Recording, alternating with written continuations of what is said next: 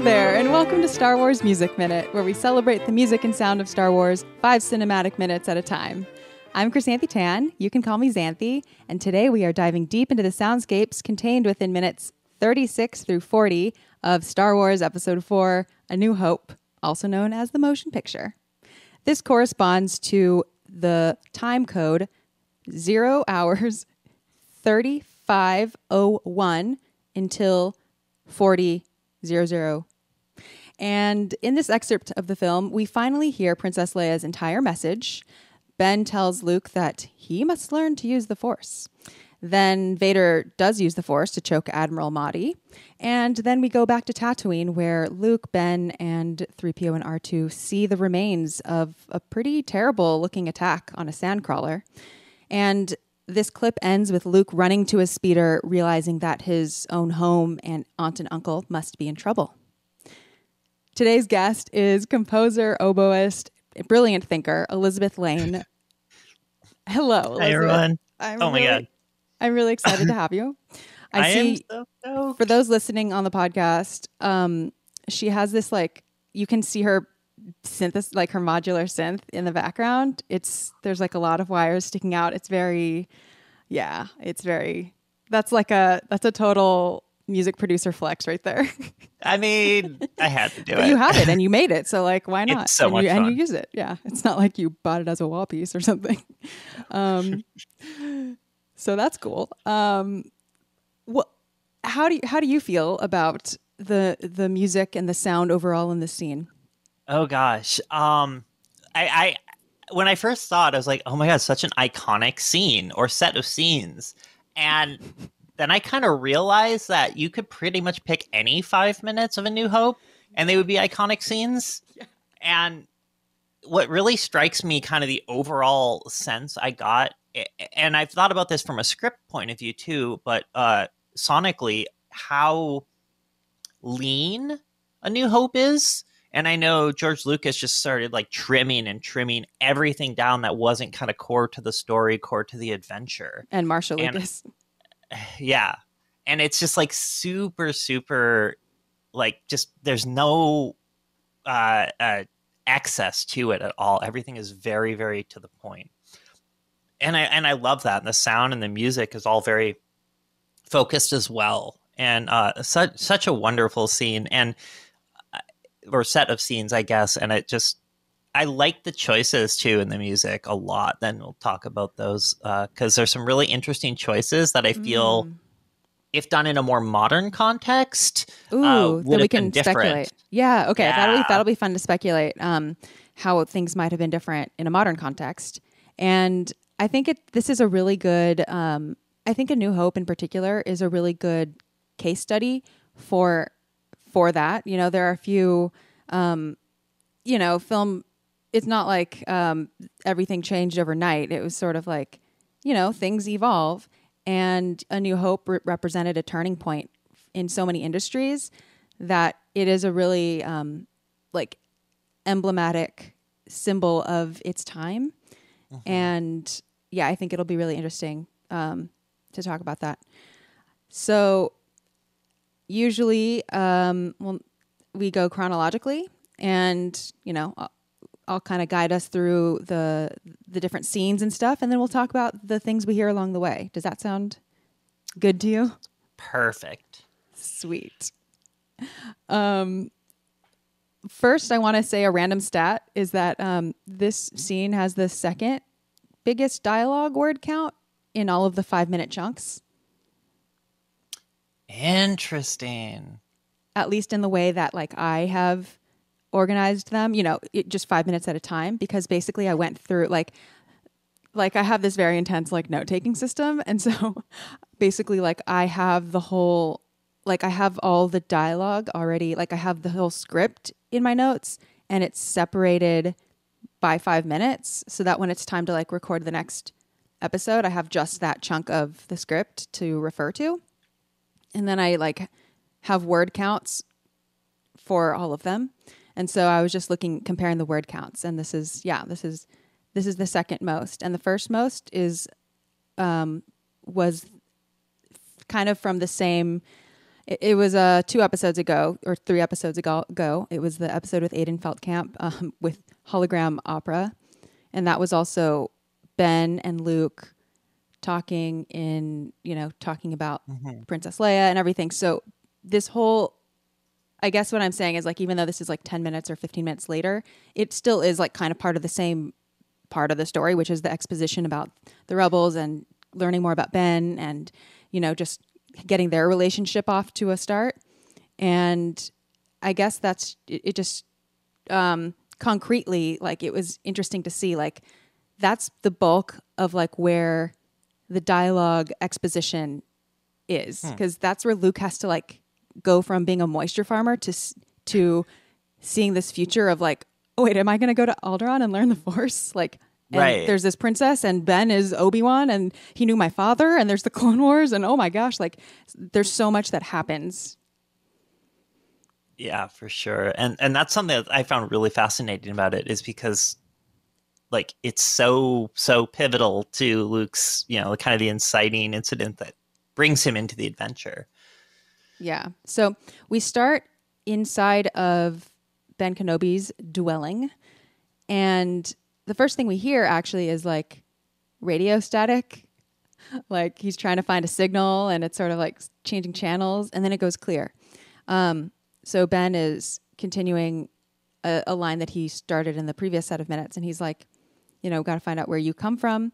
I saw a part of the message and then it seems that he found it and says, I seem to have found it.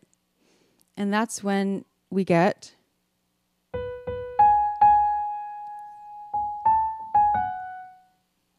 Leia's theme.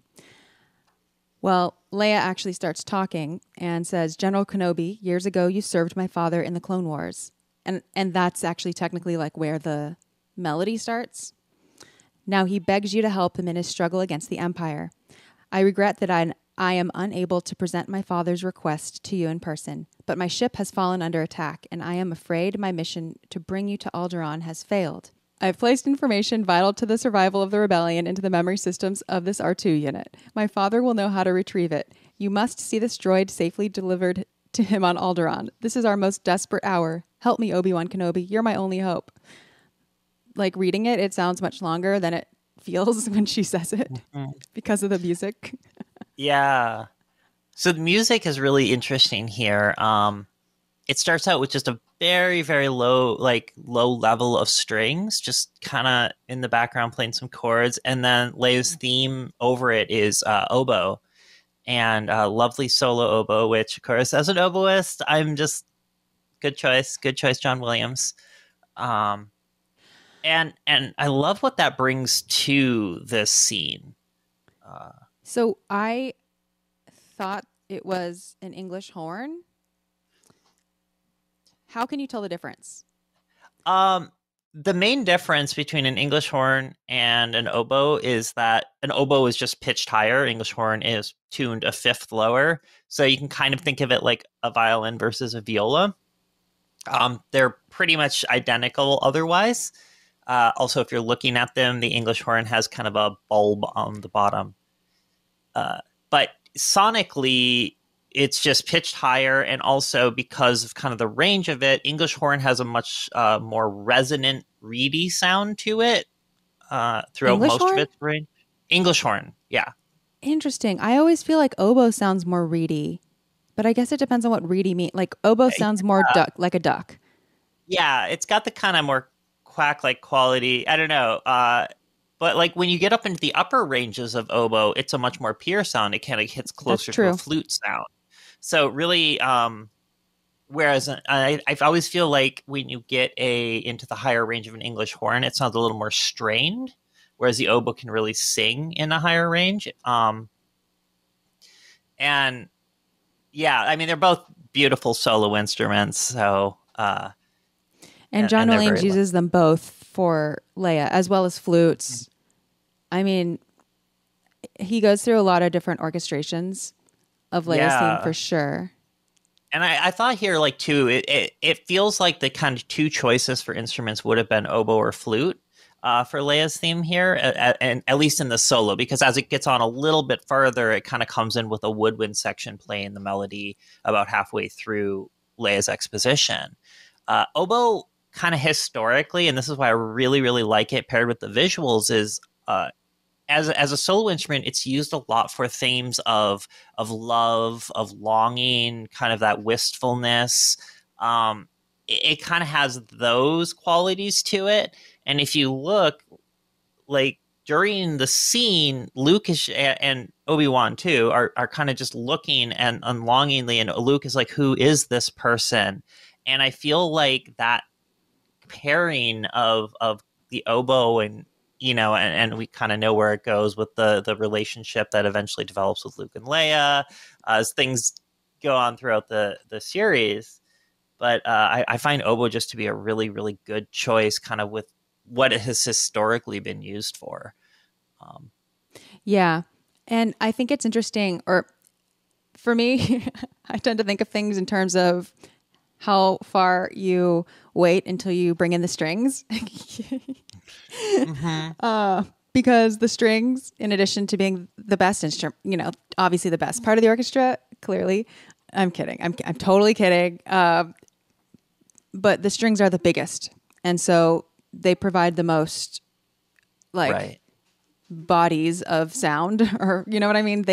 They're the most there's dozens of string players. So to bring in like the string section is sort of like bringing in the army, or like bringing in a big section. And it's also like the solo versus section aspect of it. And here is like very soloistic. Like here's definitely a solo spot. Right. And that really, really brings this singular, and like even just like the kind of the hologram of Leia being physically small and sort of insubstantial. It really, with the solo, it kind of, to me, I think of it like focusing in on this moment.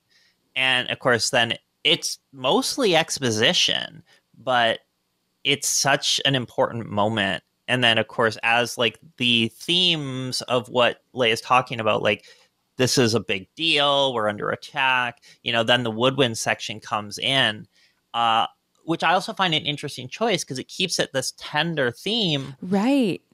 Which it could have been, they like, could have you brought in could the have gotten brass. brass, a more intense feel, get kind of motion in the strings, but it stays tender. It stays this very heartfelt moment. And I love that choice because Williams knows we can get to those intense moments later. This needs to just kind of sit. That's such a good point, because if it sort of represents, like, I think Leia's theme here is like, I kind of call it like the lovesick Luke theme as well.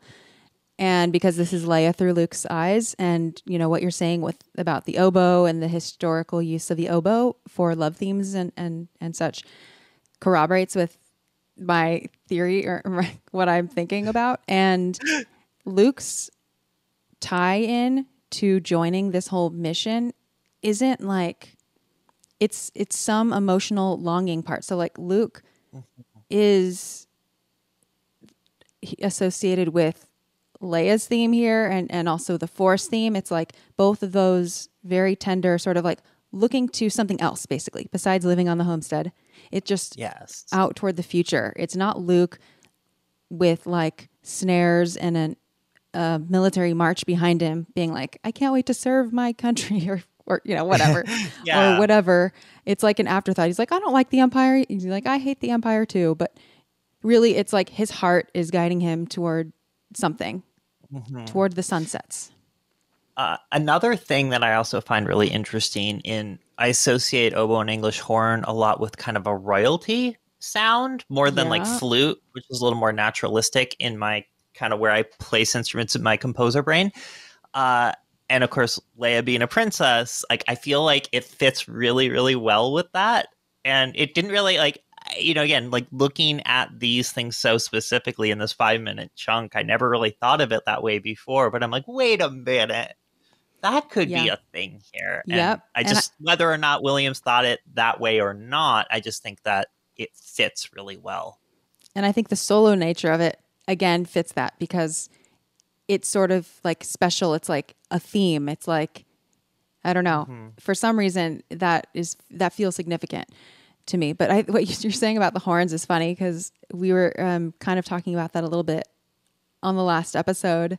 And something else that you're saying in Element 7, who was from episode 2 of this season on this podcast, who does not come from a music background, but he had this like really great observation about how the music seems to kind of fit the size of the scene. And just something that you were saying about like the small little hologram reminds me of that.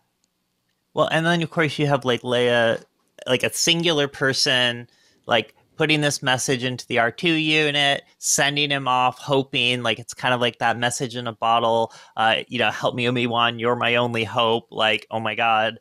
And then as she talks about, you need to bring this, it's vital to the rebellion, as then the woodwind sections come and the strings start to come in more. Now you get more people. So it goes from being this singular person trying to save the Empire in this like one moment to more of a group, the rebellion.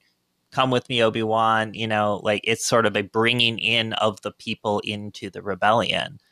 Oh, that's so cool. It's like a grassroots building of like their themes, really. And it happens within 30 seconds. It's ridiculous. But like, again, this is what I mean about how the music is so efficient too.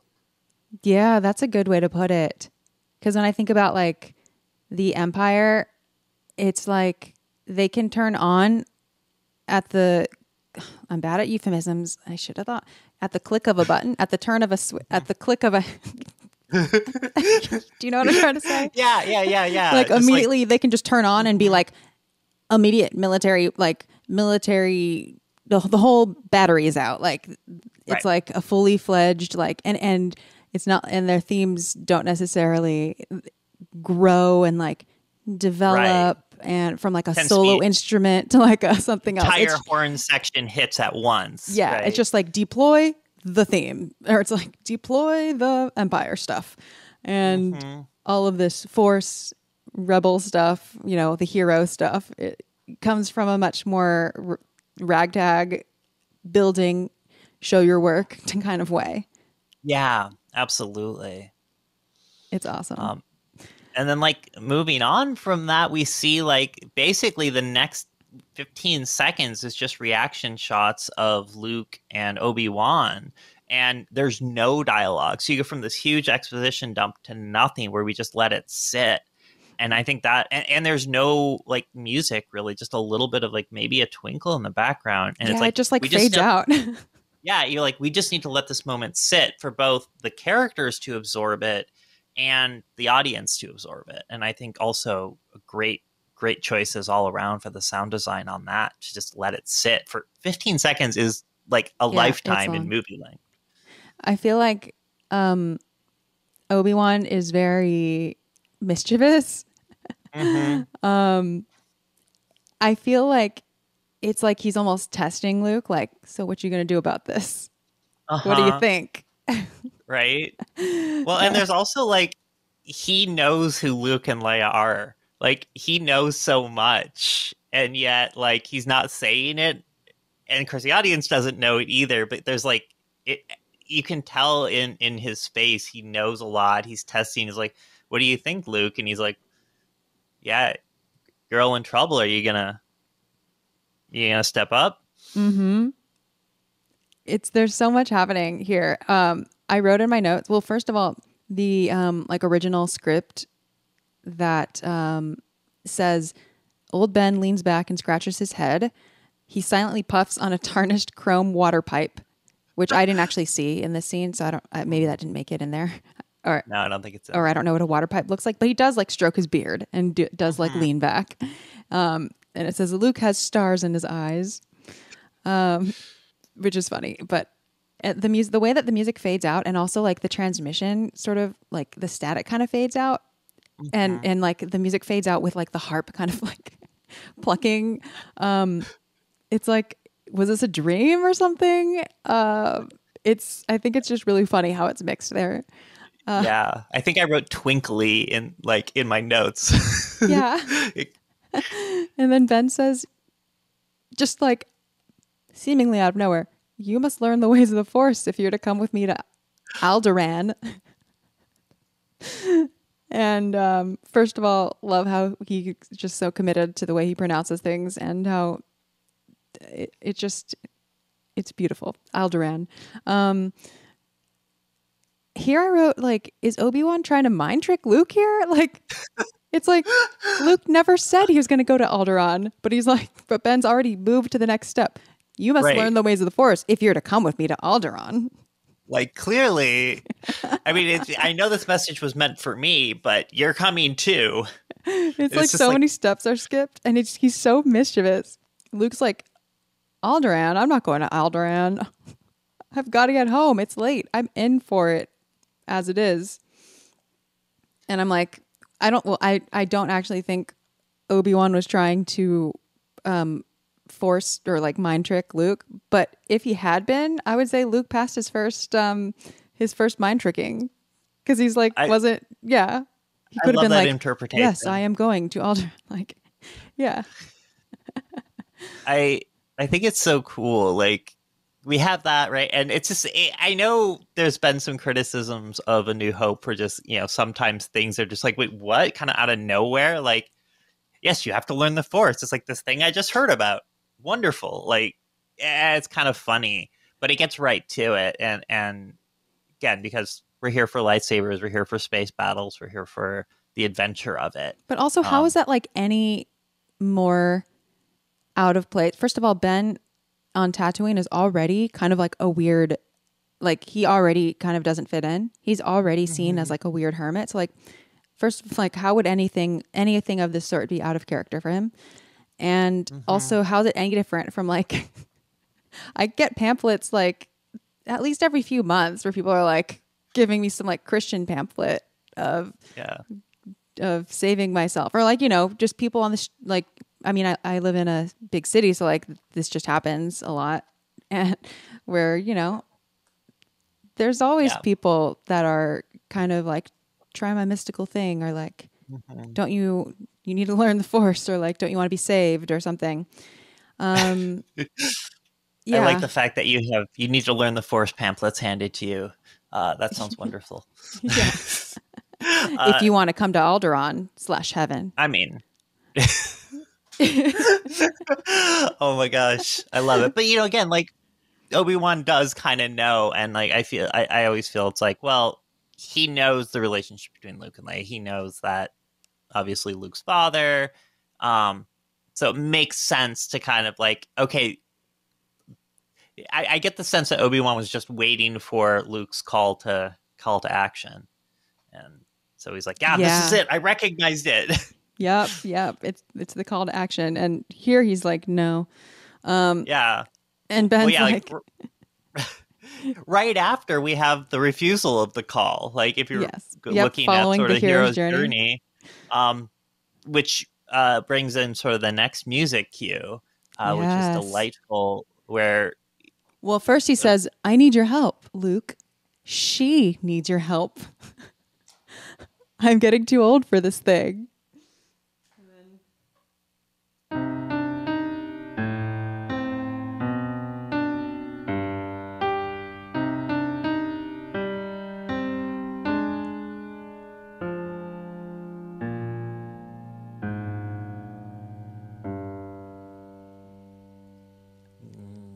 dark and ominous. Not necessarily ominous. It's dark though, and I believe it's strings, right? A string section, and it's a great, because it's total refusal to call. Luke says something like, "I can't get involved. What good would I be?" This total turning away from it, and I love it. It's just a very, again, efficient use of the music to set the tone there. Luke doubting himself, doubting that he has anything to offer. Yeah, he says, I can't get involved. I got work to do. It's not like I like the Empire. I hate it, but there's nothing I can do about it right now. It's all such a long way from here. So this theme, or I don't know what to call it, this little cue,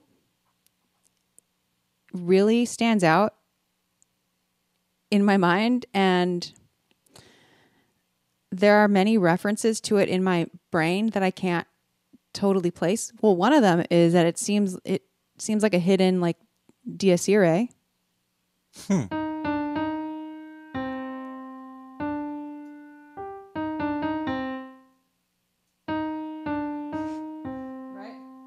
Mm-hmm.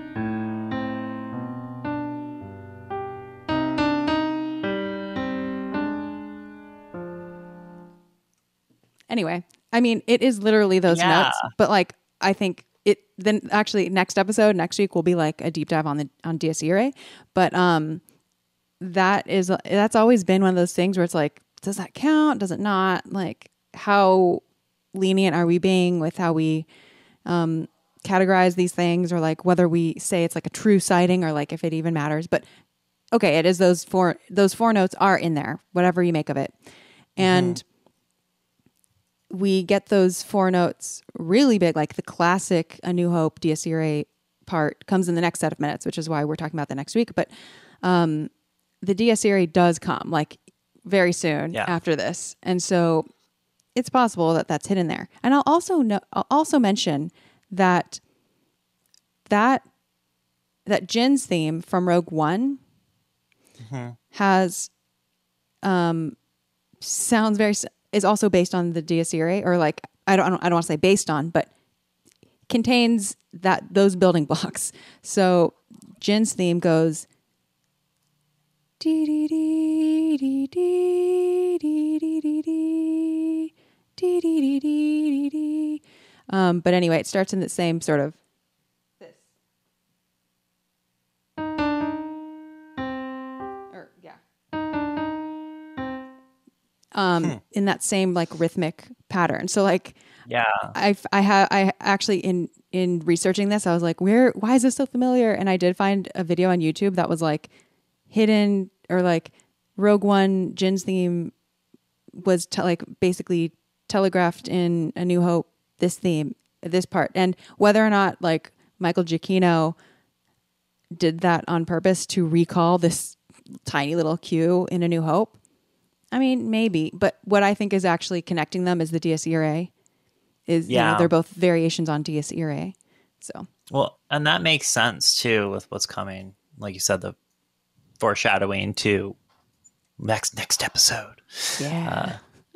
But I also like how, you know, he's talking about how it's so far away, and just before that we had this, you know, Luke looking at the hologram of Leia and this sort of longing feeling. So we get this sort of distance, this longing, this thing outside of yourself, this call to adventure. It's all very compact musically and sort of textually.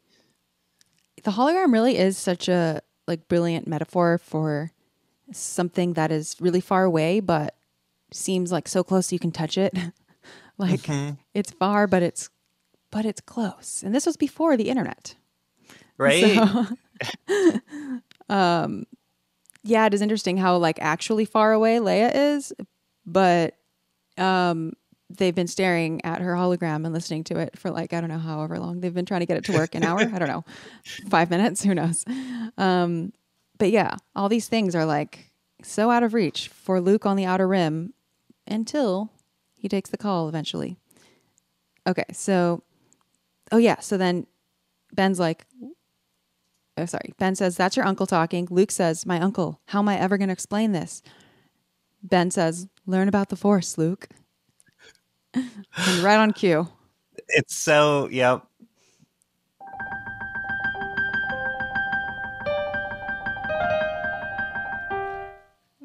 That was like supposed to be string tremolos. Yeah.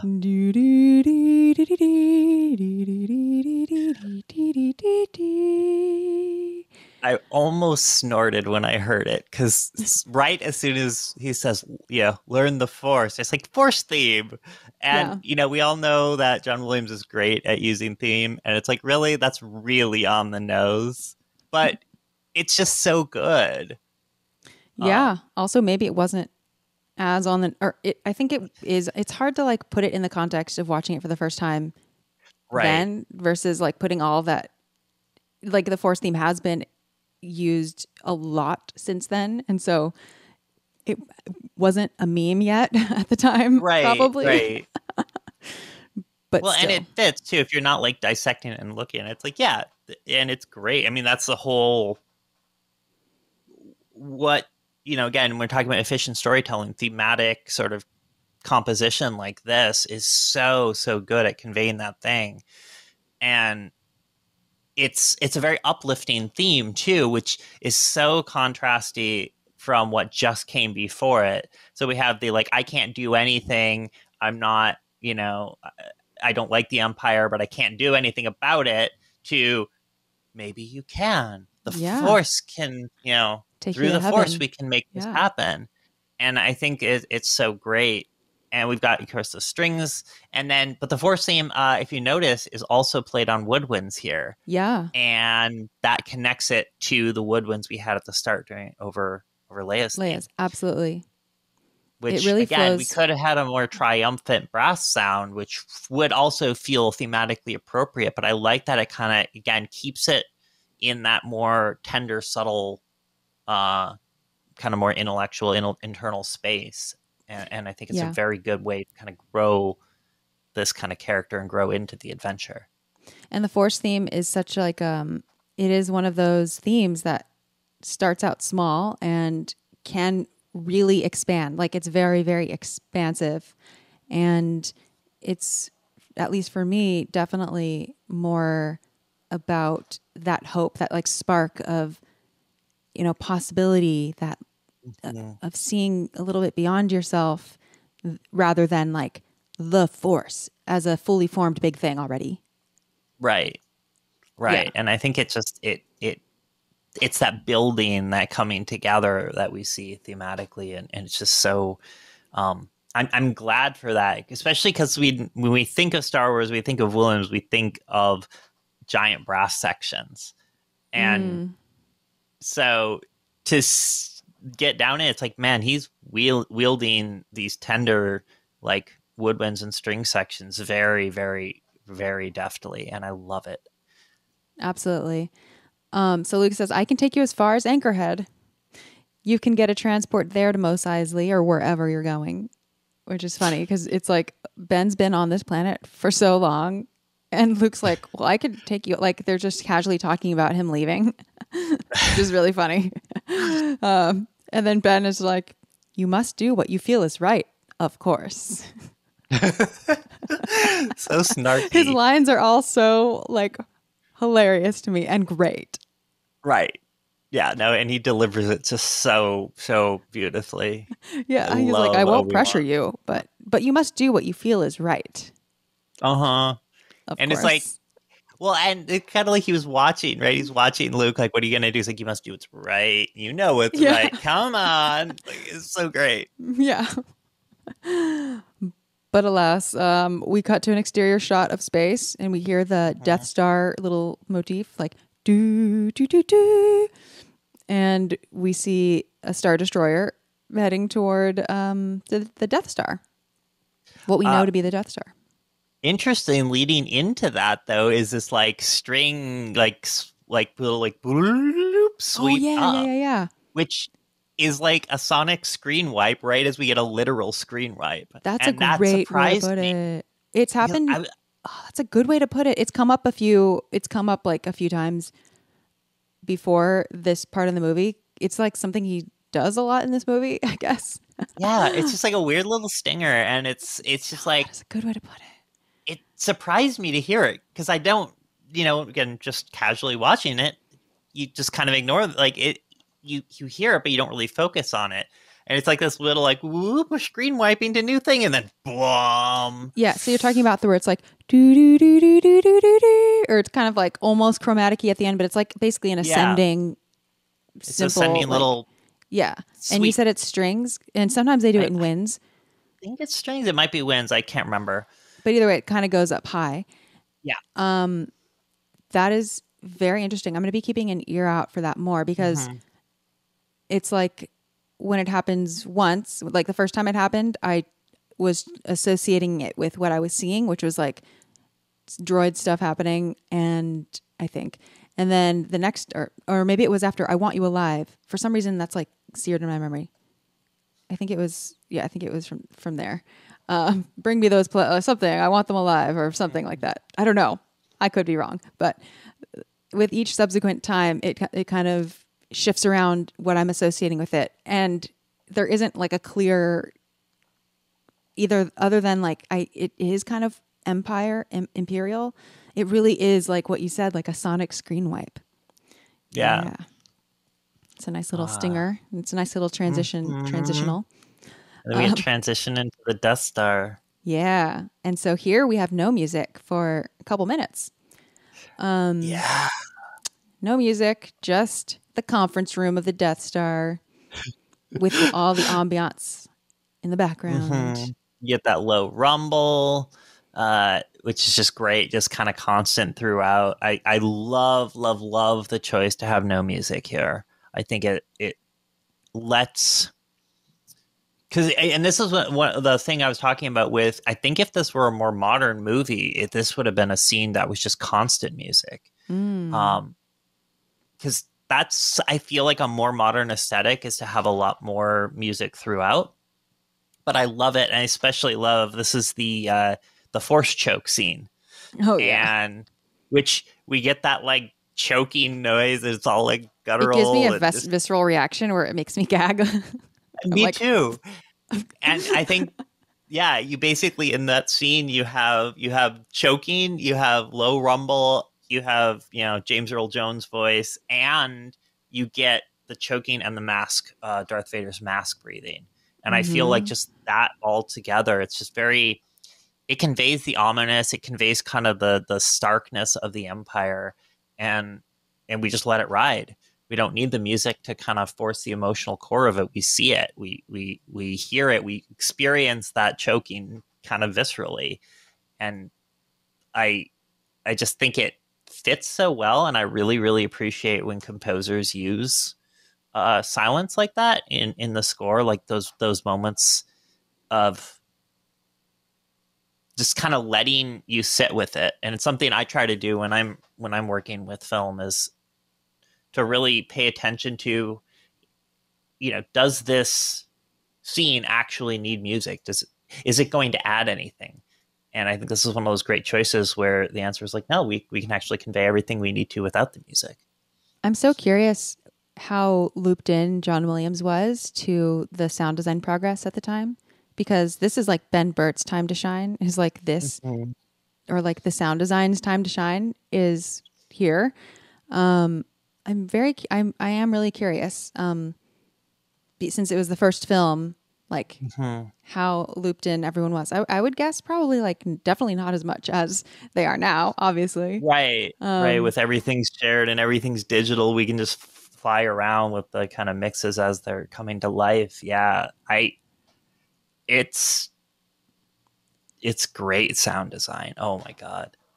And I will say that like the newer movies, or like Star Wars, see, it's because it's tough, like trying to keep a franchise. I really hate calling it a franchise, but it's a franchise now. It's a franchise. A franchise moving within its, but keeping some of the spirit of what it started out as. And I think the sound designers of Star Wars have really been very considerate and taken a lot of care. And there are like people on the, like there is, there are people on this, on the sound design and mixing and whatever. And of course it helps that John Williams has been the composer for all 9 films. But there always is like some sort of an ambiance on like the ships and the Imperials or the First Order or whatever. They always have like a unique signature sound. That's not necessarily like the music, but that's like a sound design thing, like an ambiance. Yeah, because on the podcast we were doing Last Jedi last season, and it was also a thing that, even though it was decades after this film, it definitely did have, like there definitely was a First Order sound that I kept noticing. And here, Ben Burtt in interviews, he has talked about the design of the Death Star sounds, and he has said in interviews, you're pretty much always hearing a low rumble, and sometimes you hear a rhythmic pounding, kind of like a big heartbeat. Gives the station a feeling of being alive and very powerful.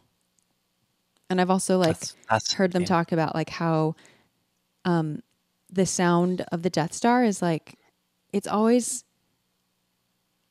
sounds like something's happening on there. It's not like a static sound. Like it's not like a clear, there's a lot of like random peaks and like random rumbles, like random things turning on that kind of gives you the sense of like, this is a really big thing. Some test is happening in this room over here. Like it's just hustling and bustling. It's like very much it's a very operational. It's one of those things where, I worked for a while in a very, very large space observatory working on very large telescopes. And it's inside of it is very industrial and closed in, like there's like no windows and stuff. And it was kind of remote, as on top of a volcano. And it kind of has similar sound. Yeah. I've done a lot of weird things in my life. Wait, where was this? It was on the island of Maui. Hawaii. What was the observatory called? It was the what was it called? It was on top of Haleakala, the volcano. Okay. It wasn't the Mauna Kea one, which is the more famous one. So funny you mentioned that. Yeah, it's got like this low. It always has these rumbles. There's always like pipes pushing like water around. There's like all these machines, pumps, and various That's so things. Scary. It's weird, and it kind of it was what I imagined like being on an oil rig would be like or something. Totally. And so when I see this like Star Wars thing, I think back to those like the scene where you're on the Death Star. It's this very mechanical, very built environment with a lot happening, and there's always some background rumble, and it does have a noise to it. Your environment, your place, to root you in that sense of place. I did not know places like that existed. However, Ben Burt has also said, which it's very funny that you mentioned that. He said a lot of the doors, the clattering and banging were recorded at Mount Palomar Observatory. Mount Palomar, literally, yeah. So he recorded the big motors that rotate the telescope and the shutters that open and close the dome. He says it was in a huge echoey space. A lot of the recordings from Mount Palomar ended up being incidental mechanical sounds on the Death Star, like things opening and closing. So basically, what you said is like actually what it is, like Perfect. What he did. And it makes total sense because like huge open spaces, motors. It's funny how it must not have been like even that manipulated. It's amazing because like sound design is like Ben Burt is like so literal with it sometimes. Like goes straight to sources. Like it's not like too much, or it's not like starts on a computer and ends on a computer, just completely like synthesis, like just like I don't know, modular synthesis or whatever. It's like sample. He's like samples stuff. That's so cool. A lot. Because like so often you get, sound design that's like, okay, I layered this like weird digital noise with this dolphin screaming and the sound of a hurricane. But it just, the part that separates him, or he's like an old school sound designer, is that like it always starts with like the sound of a dolphin or like with something that exists in real life, where he's like, oh, I heard this sound, or it's like I've heard this projector sound, like that would be, oh, I know this other sound, like, oh yeah, this observatory sound. Yeah. That like he places it in very like specific locations.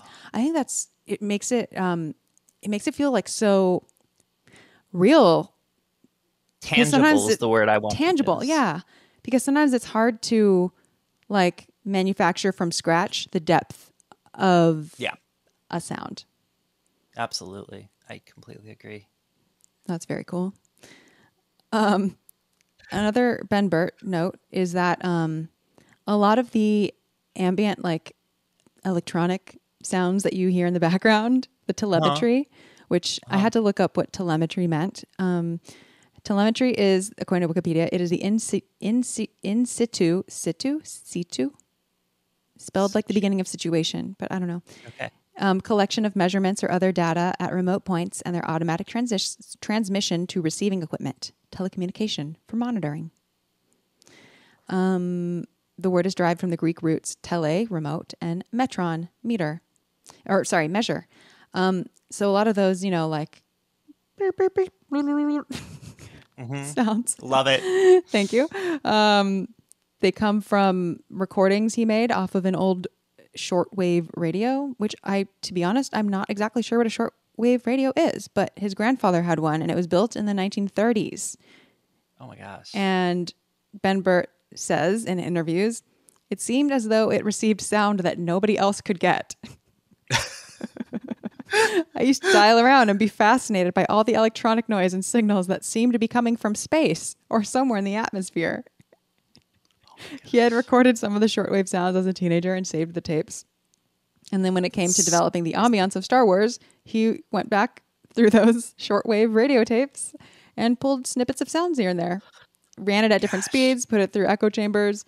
And he says that he had a lot of fun building those telemetry backgrounds. And so a lot of those just random ambient beeps and like transmission stuff happening and whatever is just like random samples from that shortwave radio that he recorded when he was a teenager. That's so cool. It's funny. Yeah. Love Ben Burt. Okay. So here the conversation, they're talking about how the battle station is fully operational. But Commander Tag says, until the battle station is fully operational, so it's not yet, we are vulnerable. The Rebel Alliance is too well equipped. They're more dangerous than you realize, which in retrospect is like funny to hear them say, because I was so like, it's all a matter of perspective. They're not nearly as well equipped as the Empire is, or maybe the Empire is like putting on a big facade. Who knows?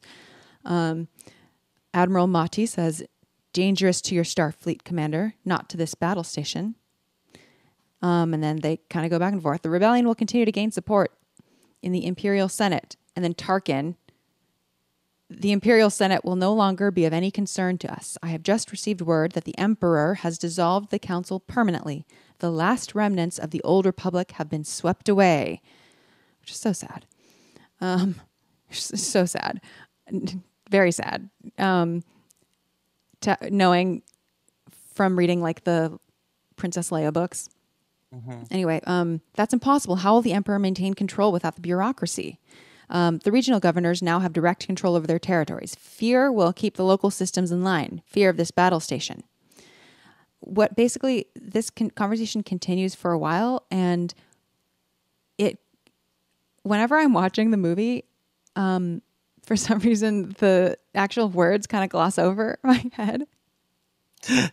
Well, I think it's funny that they talk again. We could have had it's like a perfect moment to have like the fear of the battle station, dun, dun, dun, like a big brassy moment here. And we just don't. And I think that actually makes it more frightening because you just like fear of the battle station, low hum. It's like we're in it. We don't need to play up with an emotional cue.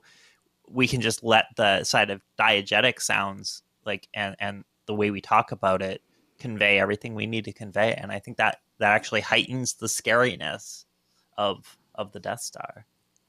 I mean, it is very scary, and everything else working in the scene, like the visual design of it is, very stark, and their costumes, the way that they're acting, clearly, they're not like they're sitting, they're all very attentive. Like it is very, a very stiff atmosphere. Right. Stiff and formal and stench of fear like in the air. And Tarkin is just like no hint of joy on his face. No hint of smile, which is, it's fine, but Tarkin is very like he's Tarkin. He is very it seems in the scene that he's like running the ship. Mm-hmm. Which is also interesting to me, like in retrospect, because Vader is like supposed to be the big bad, I guess. Mm-hmm. But Tarkin is the one that's like, enough of this, Vader, release him as you Yeah. wish. Like that. That's like, oh, okay. Yeah, that was fascinating, and it really conveys the power dynamics, and it does convey like Vader as this sort of scary, almost solo, like force adjacent to like the Empire is really interesting because it's not just him as the like he's very obviously the big bad. He's got the costume, he's got the voice, he's got the breathing, but it also I think then again separates like it's him and the Empire as a whole is a big bad, and it's like these two entities together. Yeah. And, you know, to me, I never found Vader to be that scary. And I don't know, it might be like a prequel generation thing. It might be, you know, not seeing, like, I had seen Return of the Jedi before I had seen Star Wars, like A New Hope. It's like I already knew going into the whole Star Wars journey. Like I already know where it goes. I already know that like Uh-huh. Vader ends up redeeming him. So it almost felt like seeing Vader in this film for me as a kid was sort of like, oh well, this is before he turns good, and so that maybe ruined it for me. But also, I think that I think villains are maybe like written differently in this film, or maybe it's an era thing. You know, Vader strikes me here like as being associated with like the wrong side or whatever, but so far Vader has more in common with like Obi-Wan than anyone else here. He's like a kooky Force person, you know? Yeah, yeah. It is interesting to see these two scenes just like right back to back, where we have Obi-Wan talking about like you got to learn the Force. It's the way, and then like like And we're Vader gonna doesn't rule even this universe through the Force because that's the thing, and everyone's just kind of putting up with him. And Vader doesn't even like super know what's up. Like he is there to just be silent and intimidate. Like he's there to just be Yeah, intimidating and to fork choke people and to say stuff like, I mean, the most he has said is like at the beginning where he's like, I need those plans and like blah, blah, blah. Like he says some stuff, but it's really Tarkin. It's like really the other officers that are doing the actual stuff, which makes sense because, right. you know, officers, you know, Vader is kind of a higher rank. He's more big picture, but I think I personally think Vader is like so big picture that he doesn't even like super care. I don't think Yeah, Vader really cares. I don't. I yeah. think he's just there. You know, he doesn't even really care that much about the Death Star. He's like, it's inconsequential to the power of the, you know, like Right? It's like the he's most not really powerful in this. weapon but it does elevate sort of the Force, and to see those two contrasting sides, which is cool. It But does. yeah, it's It just kind does of like elevate the Force. But I think it's like I also love the I love how like Vader is kind of the Force evangelical or whatever Force evangelizer on the dark side here, or the Empire, and Ben is also that, but on the light side, and how they have so much in common in that they're peers, and by peers I mean like Aunt yeah, Beru and Uncle Owen. They're like, oh, Ben's that crazy guy. They have this something about them is like off on a different plane. And at this point, I'm thinking like, if I'm watching this for the first time, like either it elevates the Force to a different place. I'm not sure yet if it's a good place. It might be like a mutually weird place, because the Force is like, here's the thing, like that I think is actually really important to the nature of the Force itself, is that the Force is not associated just with the light side, and just the rebels. The Force is like everywhere. It's not right. like just Luke. Here it's Luke and Vader, and you know, Obi-Wan and Vader, and yeah. So I guess what I'm trying to say is like, you can't walk away from these Vader scenes where Vader is being like the Force person and go like, oh, the Force is only for the good guys. Mm-hmm. Yeah. And I think if I were to add a music cue in here, I think when Vader starts talking about the Force, throwing in a bit of a Force theme, but like mangled in some way or reversed or put into a minor key or something to kind of be like, it's the same thing we've been talking about with Obi-Wan, but ominous. Like, would be a potential way to go. And I think that could be an effective thing. Although maybe the Force theme isn't about the Force. Maybe it's about what we were talking about, where it's like the hope that it's the hopeful part of the Force. It's the part of the Force. It's like what you see in the Force, and it's not the power of the Force. Right. It's And like so, how it can, yeah. I love how, Which again, is why it's so brilliant that it could have been that, but it's such a good choice. Just have it not. Yeah, I think there's so much restraint in these scores. Like in this score, there's definitely, I feel like there's a lot of restraint. And here I also like that there's not like Vader theme or like something like that, like too, because that would have, I don't know. I think this humanizes Vader, like it makes Vader a different kind of villain, or like like Vader's different. Put it this way, Vader's different, and I actually feel like Vader is pretty in line with like Anakin Skywalker, the Anakin we know from the prequels, who also I will maintain did not know crap about politics and didn't really care. He just wanted to like do his thing. Yeah. And he would kind of fit in, and like his conversations that he ever had about politics were like, he could change his mind if like you needed him to, or if like he didn't really think too critically about it. He just was like, well, why don't we do this? Oh, we should make them. But like, I don't know, just that's not his thing. His thing is using the Force. And well, this is a little bit of a tangent, but I actually think I think about Vader's well-being a lot in my daily life.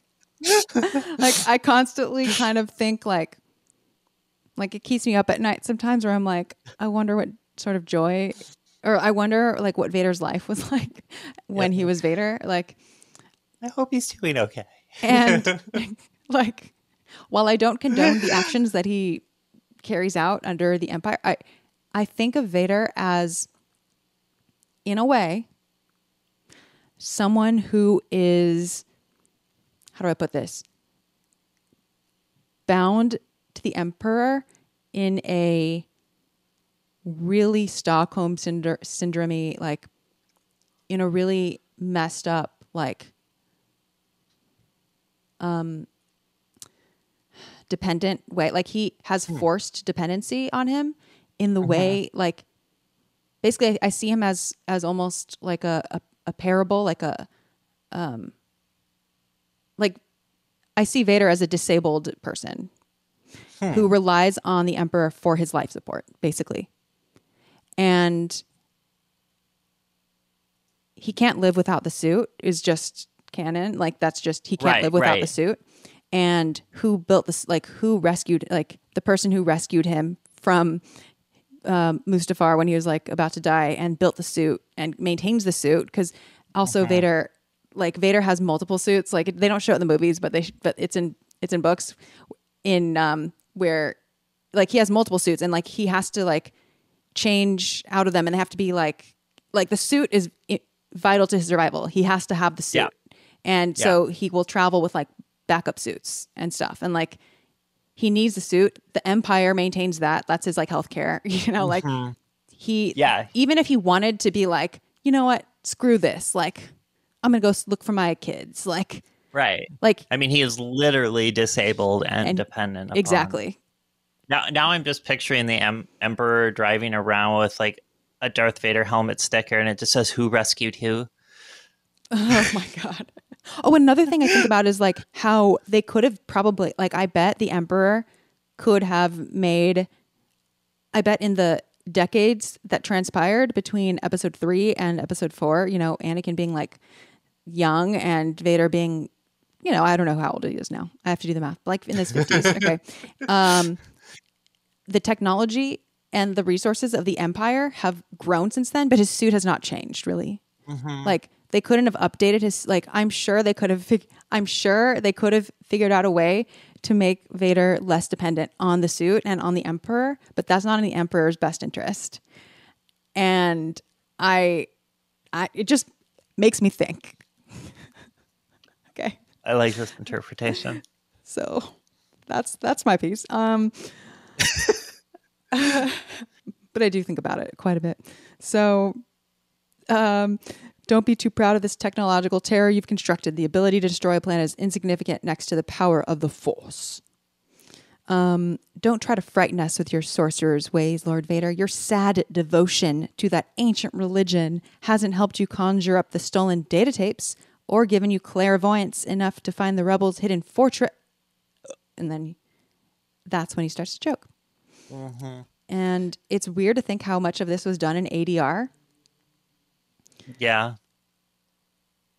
I wonder if the choking was. Probably. I noticed the ADR on the next scene, but... Oh, okay. Well, we're about to get there, right? You mean that scene? There. Yeah. Yeah, but I didn't... I mean, I guess I'm so used to it. Like, I guess it wouldn't... I don't know how much of it was ADR, this scene, but it seems like could easily be a lot, if not most of it. I think what stood out to me is like how compressed, and this isn't necessarily an ADR thing, but the recording quality of the film is different, and there are so many different versions that, I mean, it would be impossible to talk about all of them, but at least the recording that we were using for this episode, I don't know, I feel like there's pretty strong compression happening on the dialogue. Yeah. Well, and of course, all of Vader's ADR too, because James Earl Jones came in later. For sure. So anyway, then we cut back to Tatooine. Mm-hmm. The speeder stops, and then we see the remains of a huge sandcrawler. Yeah, and we get the brass now comes into this. Brass and strings. The bass melody is in a nice legato, and you probably have it. No, keep telling us about it. Which is gives it a nice. It starts out a little bit tender, but it kind of builds into much more of an ominous thing. I know what you're talking about now. It starts with a solo. Yeah, I think it's like a solo trumpet, probably. Dee, dee, dee. Mm-hmm. Yeah. I think that's it. And it builds, and I think it's really great because I don't know. I like, it takes about 20 seconds for it to kind of the strings to start swelling in, and over the top we have Obi-Wan talking about how it looks like, right? This is one where it's like, I think it's meant to look like a sand people attack or something like that. And then I love the part too, where as soon as Obi-Wan's like, it's made to look like that, but he starts talking about how it's the Imperial stormtroopers. And as soon as he starts to mention that it's Imperial, the horns, as everything's been getting bigger, now we have these big horns that are like bum, bum, bum. And you get that rhythmic horns. Up until now, it's been mostly legato, mostly slow, mostly like sort of long held things. But then we start getting that rhythmic. And I love that build up to the Empire and the Imperial stormtroopers, these elite units. And I think that just kind of, the flow of that scene musically is great. This is another one that sort of opens up like with this, like it starts with a solo trumpet, and then it's like as the realizations like keep piling on, it grows into, it sort of mirrors like Luke's mind here as he's discovering new things. Also, it's like such fantastic world building in this exchange, which is about what this is. We learn also about sand people. We also learn about like Jawas. Like we learn about hiding their tracks. Like we just get a lot of like information for free just about this world. Yeah. And it's done in such an emotional way too. I feel like, because you're looking at this and you're seeing this devastation, and it feels so, like stuff just keeps happening. Excuse me. And it's kind of that, after sort of Luke refused the call, it's just like stuff's happening now and he can't get away from it. He was trying to walk away, but it's obviously it's affecting him directly now, or starting to. Dun dun dun. Yeah. So the opening, the trumpet part, it reminds me of the opening of Pictures at an Exhibition. Yes. The first movement, Promenade, I think it's called. Mm-hmm. I don't think that's on purpose. It just reminds, every time I hear it, I'm like, doo, doo, doo, doo, doo, doo. Oh wait, no. It kind of does, doesn't it? Yeah. It's like impossible to separate that kind of solo trumpet in that range. Yeah. Oh my gosh. Yeah. It's a particular range. I think that's what it is. I mean, and Well, also the intervals are like this, like it is. The first few notes are the same, but and because we're both, composery music people, we'll just go ahead and say that Williams was borrowing from Ravel's rendition there, and we're talking about the Sand People walking, and the Jawas walking in twos, and the Promenade is about walking. So it's totally maybe. these are the Although hot takes. You come here for the Star Wars Music Minute. that's a good, or well, I mean, I think you were kidding, but like, also, I forget sometimes that like Pictures at an Exhibition, which is a very famous piece by Mussorgsky, it actually was originally a piano piece. Yep. And Solo piano. So when I say like the trumpet part, I'm talking about Ravel's orchestration of Pictures at an Exhibition. And a lot of like like when people talk about things that are borrowed from Pictures at an Exhibition or remind them of Pictures at an Exhibition, which happens a lot. Like it's a very famous piece of music, and I think it's really awesome. I think it's very fun to play. It's amazing. Yeah, wonderful. Usually we're talking like 9.5 times out of 10. We're talking about Ravel's orchestration of it because that's the like most popularized form of it. But it is interesting that Ravel chose trumpet for most of the promenade walking parts. I don't know. It's interesting sonically to think about why would, when you're arranging something that was on piano, arranging it for an orchestra, choosing trumpet, choosing that kind of solo trumpet like that, why would you do that? Why did Williams choose solo trumpet here? I wish I knew exactly what was temp tracked here. But in any case, the solo trumpet doesn't stay solo for very long. No. And it really starts picking up, I think. Yeah, it really only takes, I want to say like 15 seconds, 20 seconds for it to really start solo and then get into this more ensembler, ominous, and then the horn chords start hitting more brass chords. So it again, very, very efficient that we can go from a solo. Like I in my notes, I said it almost starts off tender, and it's like tender for like a measure before it starts to feel ominous. And I think that's just so efficient because we get like, it's kind of tragic what happened to this thing, but it's also scary. And I think that is just such efficient use of compositional space. Totally. And as the intensity, or as the like fear, as the bad, as the as the things crash down. Crap, I should not use idioms ever. As things start to unveil for Luke, and you can like his heart starts racing more, or he starts picking up the pace more. Like he gets more agitated, like physically. The tempo picks up. Yeah, the tempo picks up. He's like running toward the land speeder, and we get the like strings come in with the the eighth notes, do do do do do do do do do do do, which is a very like, strikes me as a very like Williams-esque type of action danger cue. I don't really know if I haven't seen it cataloged in Frank Lehman's complete catalog of the musical themes of Star Wars, but it very well might be in there. Just but he kind of does a lot of that type of stuff where it's like stepwise, but going down to the same note, where it's like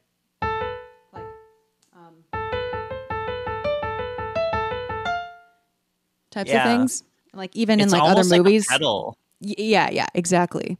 Like sometimes it's like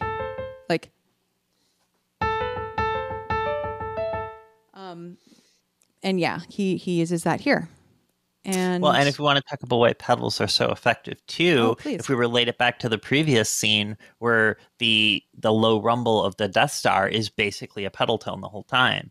So even though you've picked it up, you've got this pace, you've got this very rhythmic motion, the fact that it's kind of hitting a singular note often is used for foreboding stuff. Often, these types of drone type things. It's not a drone, but it is kind of hitting that pedalish thing. Yeah, I realize I probably should have explained pedal earlier. It's just like it comes up frequently. So sorry, listeners, if I haven't explained pedal this season, but I know that we definitely talked about it in episode 6, the binary sunset breakdown a little bit.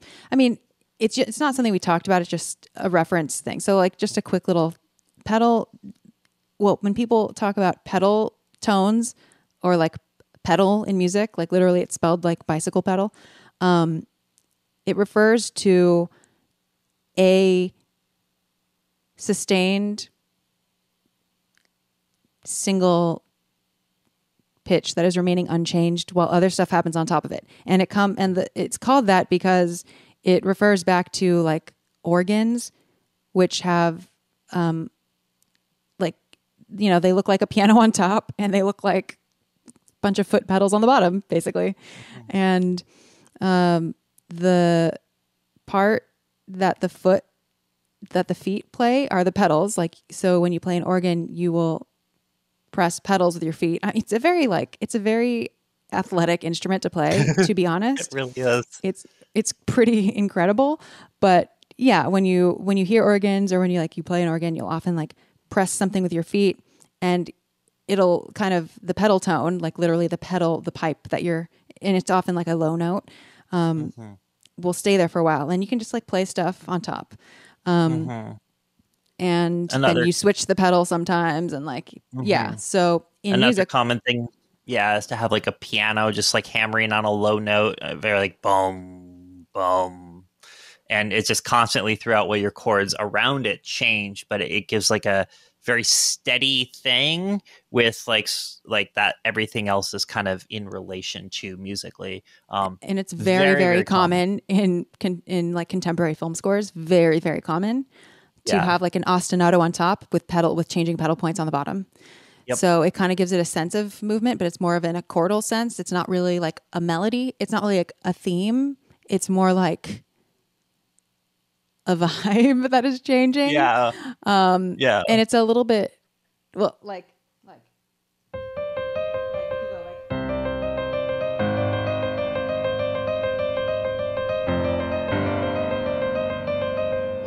just the changing, like, I don't know. That was probably a bad example, but the point is like the that was kind of a bad example. But anyway, the point is like something solid. So here, when we're saying that this note,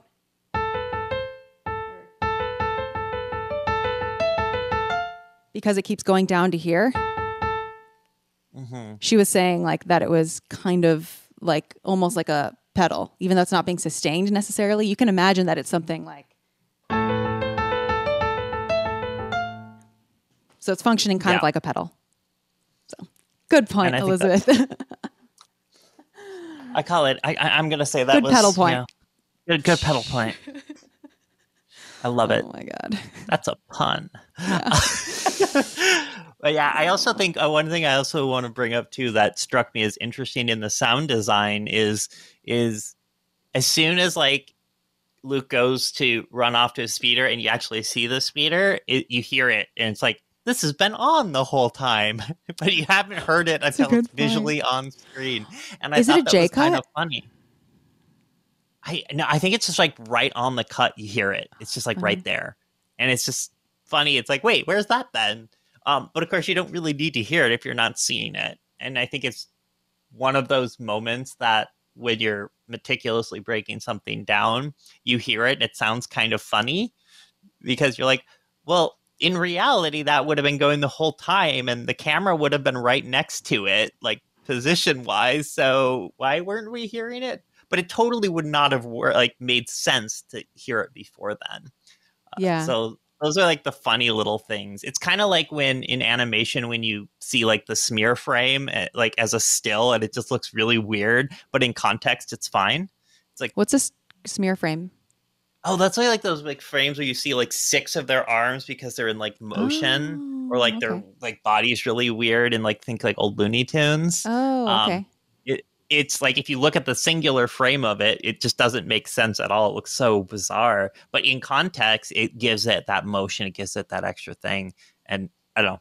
I think of it like that. It's like in it when you're focusing on some moment where like the sound starts here. It's like that's weird, but in context, you're not thinking about that. You're like, oh god, it's just speeder. It's already running. He's getting away, or he's running away. He has to go back home, and it gives it that feel like the speeder is a real thing. It's really there. It's something that people use to get around. So It's a great it's kind of sound just too. yeah, it's fun. So good. I think this is a good time to transition to the Star Wars Music Minute questionnaire. Are you ready? I love it. I'm ready. All right. So, Star Wars Music Minute questionnaire is the same 3 questions that I ask every guest, and they're sort of lightning round questions. Question number 1. In exactly 3 words, what does Star Wars sound like? Um, for me, John fucking Williams. Oh my gosh. Okay, I love it. Love it. That's my one swear this whole That's episode. amazing. Okay. Number 2. What is something related to Star Wars music or sound that you would like to learn more about? We didn't really get to talk much about droids here, which is a little sad because obviously droids We are love a like the heart droid. and soul of Star Wars. It's 3PO. C3PO, right? And I would love to know more about how like the very very specifics of how they mix C3PO's voice. Because Mm. he's such a character throughout the whole series, and he's got a very, I feel like, distinct voice, and I would just love to know like what effects units did they put on it? What did it sound like raw? Like even the microphones and stuff, I think would have been great to know. And this is like the production mixer person in me, but I think it would be really really fun to just do like a super detailed deep dive on C3PO's voice. I feel that way about many topics. And I I know mean, that there's like a lot of information out there about how things were made, but like so often I want to know exactly, like sometimes I'm like, is this a comb filter? Is this like a, yeah. yeah, I'm such a nerd I for want to that know like, stuff. I where's the love it. filter on this? Or like, yeah, Yeah, I think what about that a cutoff point lot. they I think about that a use. lot with droids voices in particular. So yeah. And I have tweeted one of the sound designers on Star Wars before, and they were like, we can't say. Oh, But yes, that would be great to know that. And the final question is, what is a score or soundtrack that you're fond of besides anything Star Wars? I really have been loving Hildur Gunnardóttir. Mm. She did the soundtrack to Chernobyl, and which was the HBO miniseries about Chernobyl. I love what she's doing with that, and I want to hear so much more. She also did Joker soundtrack, but her score for Chernobyl, I think, is just talk about complete opposite to John Williams, where it's a much more textural score. She has a lot of the sounds from actual nuclear power plants in it, and You're saying hers is more textural. yeah, hers is much more for textural, sure. whereas John Williams is very thematic. Her scores tend to blur a lot of the lines between sound design and music, and I love it. And I think she's just really one of the most brilliant composers in soundtracks right now. So I can't wait to hear more. But yes, Chernobyl is a great miniseries, and it's a great score. So That's awesome. The musical themes that were in this set of minutes were Leia, the Force, and Death Star. And if you're following along on the soundtrack, this corresponds to, depending on which soundtrack you own, they have different names. What's one of them called? Tales of a, no, not Tales. Oh my gosh. Oh yeah, Tales of a Jedi Knight / Learn About the Force. Also, toward the end, The Return Home and Burning Homestead. So you might see one or all of those titles on whichever version of the soundtrack you have, whichever of the 50,000 versions of the soundtrack you have. Yeah. So, Elizabeth, where can people find you online? Best place to find my music is elizabethlain.bandcamp.com. I'm just going to send you right there. I have a few, if you like sort of orchestrally soundtrack style music. I've also played on one of her tracks. Yes, Xanthi, and hopefully coming in my third album. Hopefully I'll get you on that one too. So there's try to collaborate with amazing people, and of course Xanthi's amazing. So go check it out, and you can find me on Twitter. I'm Lizard Eats Flies, all one word. Come say hi. Awesome. And you can find Star Wars Music Minute on YouTube as the same episodes on YouTube as are on the podcast feed. So if you're listening to one and prefer the other, just know that that is an option. Social media wise, I'm on TikTok, Instagram, Twitter, all of them at Star Wars Music Minute, or at on Twitter at Star Wars Museman. And you can also find me at Chrysanthi Tan on all of the platforms. Additionally, this is new. You can leave me a message, a voice message, a question or something, or you can just make a sound. You can leave a message in character if you want, in Star Wars character, or not. Anyway, you can go to starwarsmusicminute.com/comlink. By the time this episode comes out, that will be set up. So yeah, feel free to do that. Send Xanthi your best droid noises. That would be great. And select recordings that people send, depending on like how many I get. I will pepper episodes with them. I might start a couple episodes with them. Someone has already sent me a message in character, and it was great. So do that. StarWarsMusicMinute.com/comlink. As always, if you want to know more about the musical themes of Star Wars, you can check out Frank Lehman's complete catalog of the themes of Star Wars. And if you like this sort of format, you can check out other Movies by Minutes podcasts, including the inspiration for this show, Star Wars Minute, which breaks down the movies, the Star Wars movies, 1 minute at a time, not from a musical perspective, but from a perspective. And I have a lot of guest episodes on their podcast as well. So, yes, thank you for listening. And I'll see you next week for a deep dive on Dies Irae from a Dies Irae guru and myself. So, anyway, may the Force be with you. Oh, I'm sounding like a droid now.